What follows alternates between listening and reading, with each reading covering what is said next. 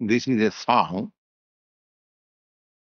which a devotee is praying and asking his mind, Bhajahu mana. Mana means mind. Because at the present moment, our mind is the driver. And this body is just like a car.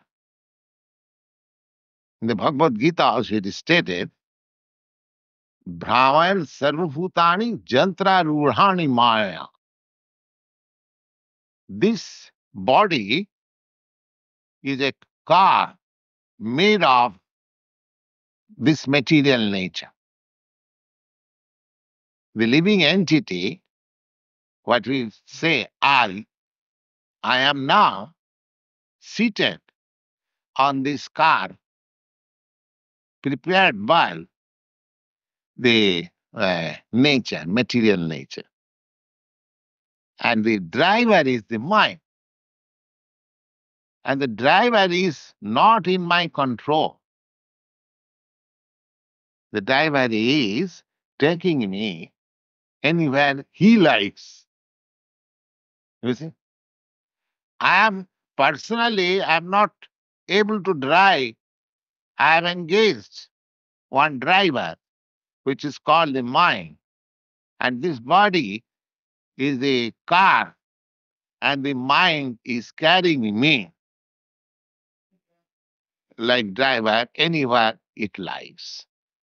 So therefore, the proprietor, I am requesting the driver. Yeah, when I am helpless, so I am requesting, my dear mind, Bhajahu mana, my dear mind. Mana means mind. You kindly worship Lord Kṛṣṇa, Śrī-nanda-nandana. Śrī-nanda-nandana means Lord Kṛṣṇa.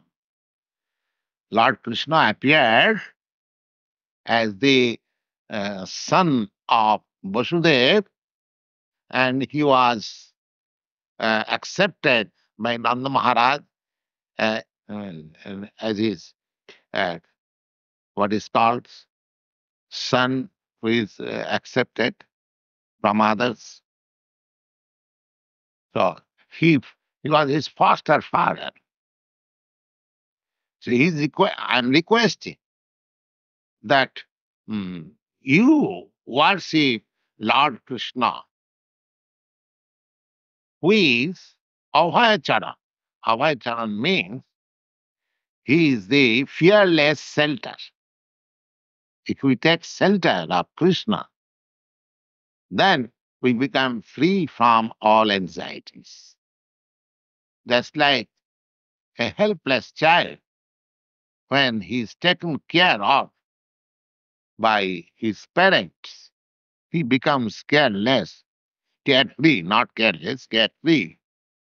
Similarly, I am requesting, my dear mind, you do not drive in this way dangerously.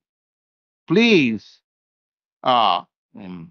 worship Lord Kṛṣṇa, who is a fearless center. Bhajahu mana Śrī-nanda-nandana abhaya charanara bindhare. His lotus feet is fearless shelter, one who takes shelter, as the Lord says in Bhagavad-gītā, sarva-dharman parityajya mamekang saranang bhaja. Now, either you say Krishna or you say super consciousness. Super consciousness is impersonal conception of Krishna, and Krishna is personal conception of super consciousness.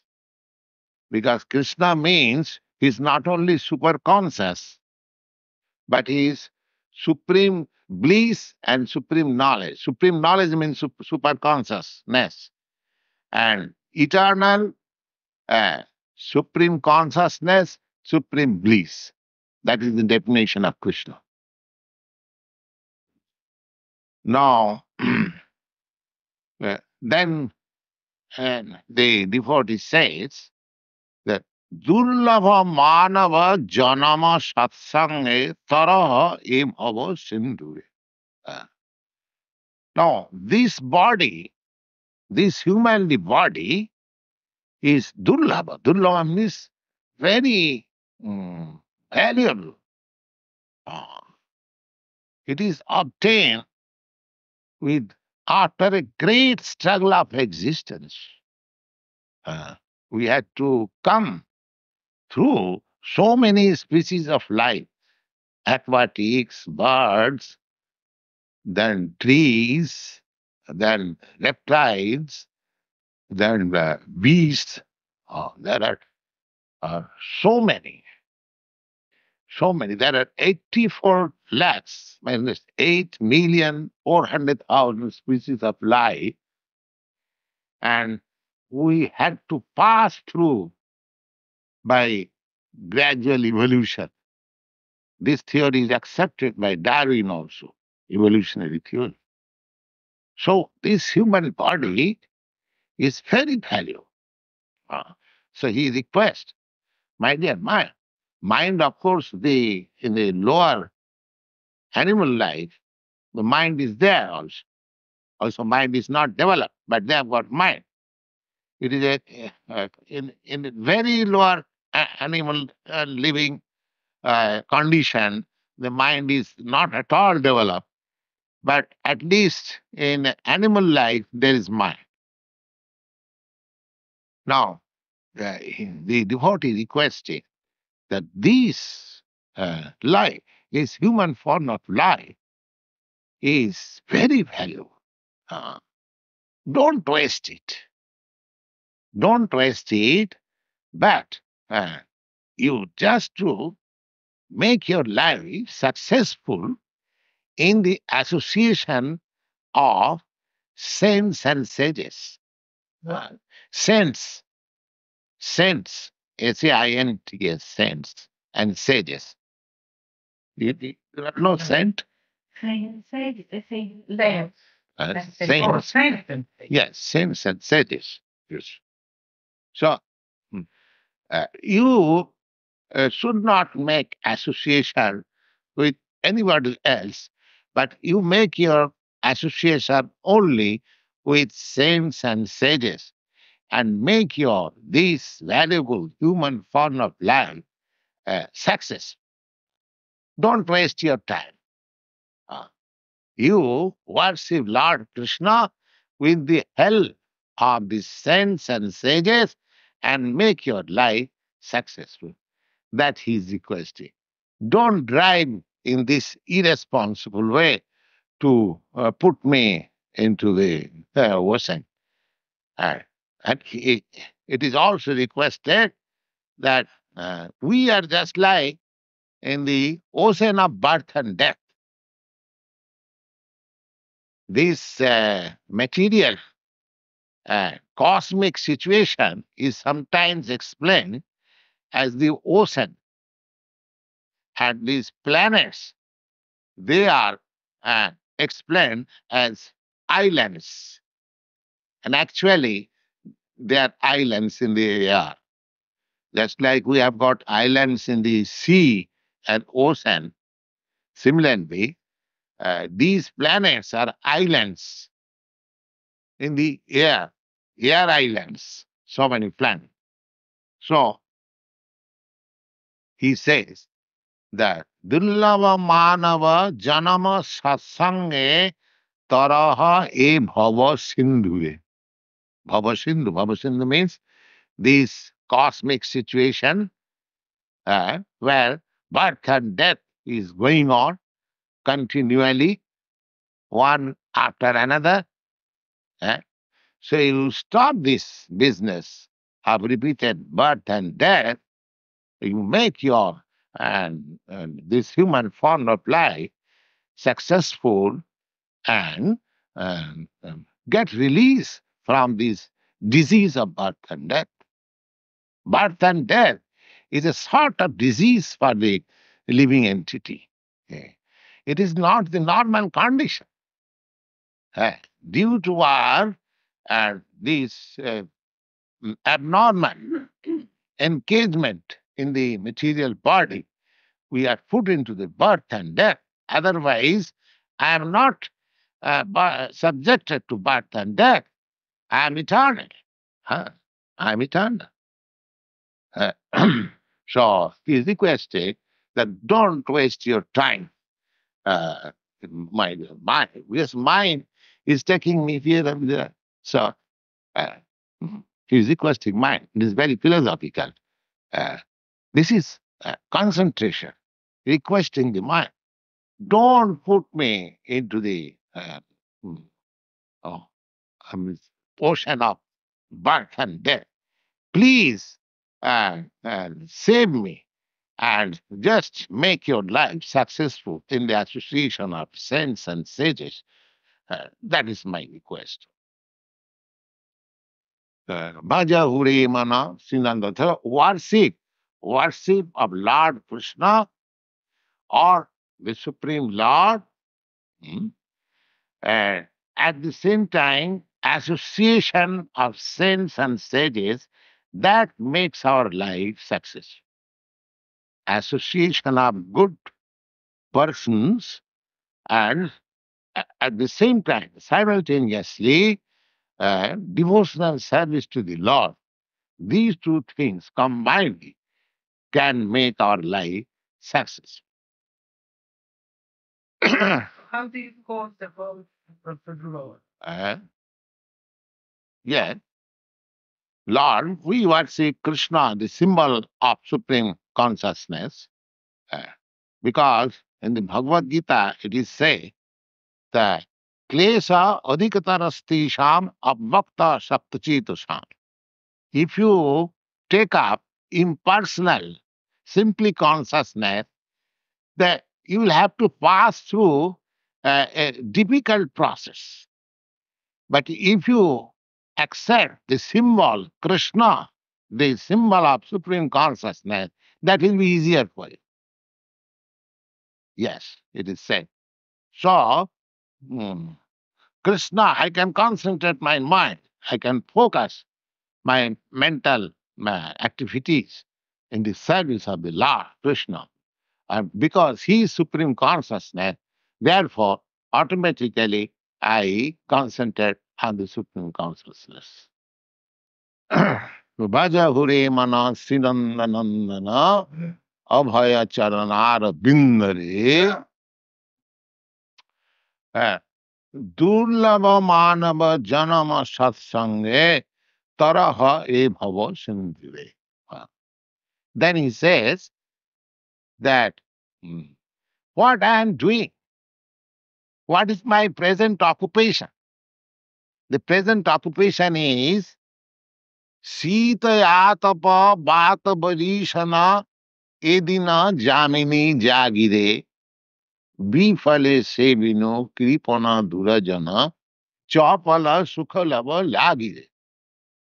He says that I am working hard day and night. And there is no question of winter or summer or rainy season. I have to work hard day and night. If there is night duty in the winter season, I have to join my office at 12 o'clock at night. So I must go. There is snowfall. If I don't go, then I will be absent. So I am working so hard, very hard. Sītva tapa bāta barīṣana edino jamini jagire. And what for I am working? Bifale sevino kripana durajan. Just to serve persons who cannot protect me. Who cannot protect. We think that and my wife or my husband or my children or my relatives or my friend, uh, and oh, so many we have got a relationship with this material world. And everyone is working to satisfy his relatives. A family man is working so hard because he has to satisfy his wife, children, friends, and so many other else. But uh, one should be conscious that these friends and relatives, they cannot protect me ultimately. Uh, they are neither I can protect them nor they can protect me.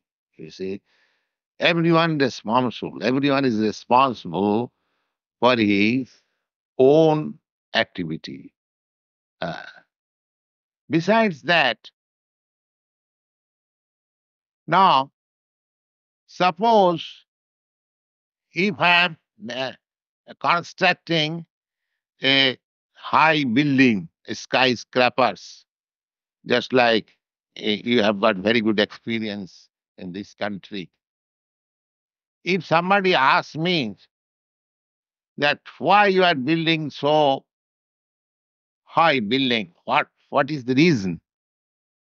And if I answer just to set fire in it, uh, then the man will laugh. You simply for setting fire, you are spending so much money and building this high building for setting fire.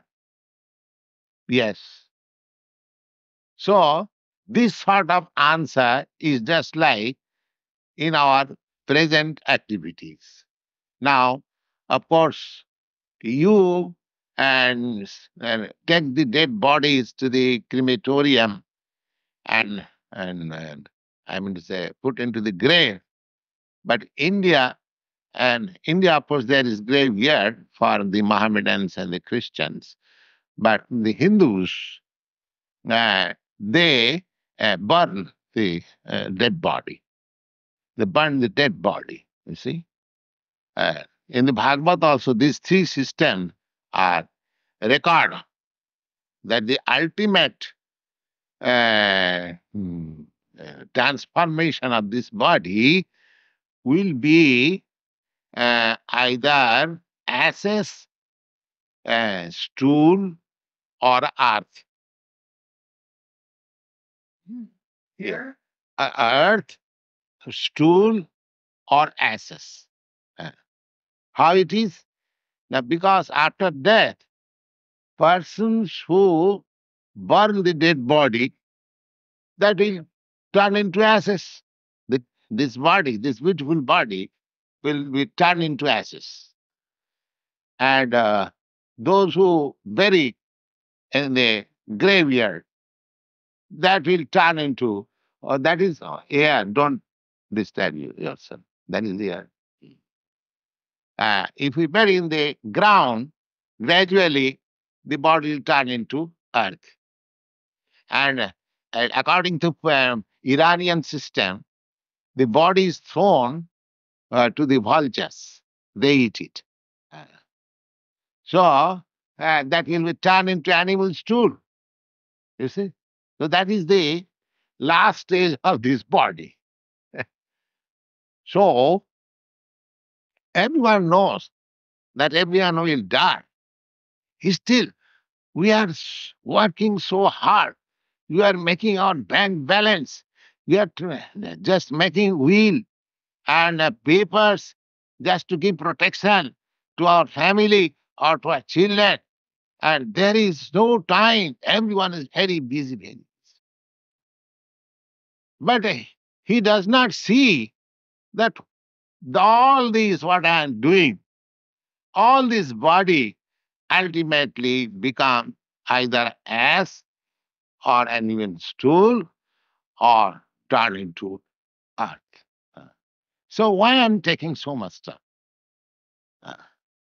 Therefore, the revealed scripture advises that you have to maintain your body. That's all right.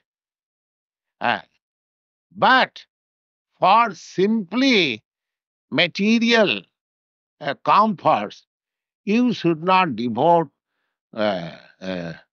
time more than it is absolutely required. That means don't increase your bodily necessities. Don't increase your body. And that was the standard of Indian civilization. They did not, the sages and saints, they did not advise to increase the necessities of the body. They, and I mean to say, um, plan the social system in such a way that people should be satisfied only by the bare necessities of life.